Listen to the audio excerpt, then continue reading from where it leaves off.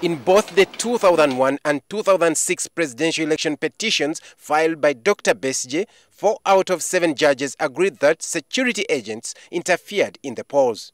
They also said the elections were not free and fair, citing acts of intimidation, violence, and harassment of opposition supporters. But the judges did not nullify the election, arguing that the malpractices were not substantial to warrant that action. Now, retired Justice Kanyeihamba, who was on the panel, wants the decision revisited.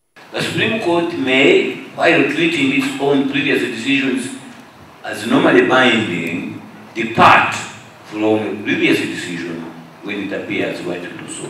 I am suggesting, and I hope this matter shall come in the newspapers everywhere, that we must revisit our decision in 2006. He also says some electoral laws need reviewing as well. But the retired judge does not entirely agree with the opposition politicians agitating for an overhaul of the electoral laws. He says current laws must be implemented. He believes the Electoral Commission should be reconstituted before the 2011 elections.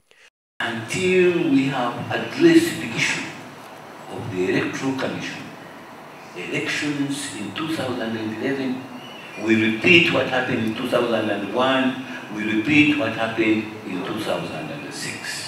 The opposition has been calling for the disbandment of the Electoral Commission chaired by Dr. Badru Kigundu. Kanyeihamba also suggests that politicians whose elections have been nullified due to malpractices should not be allowed to stand in the by-elections because it's a mockery of justice. This really is a mockery of justice.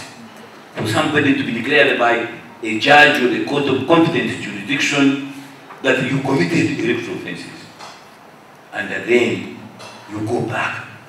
The retired judge did not have kind words for opposition parties who have failed to unite against the ruling NRM party. One of the most brilliant women I have ever met, politician. But you are party.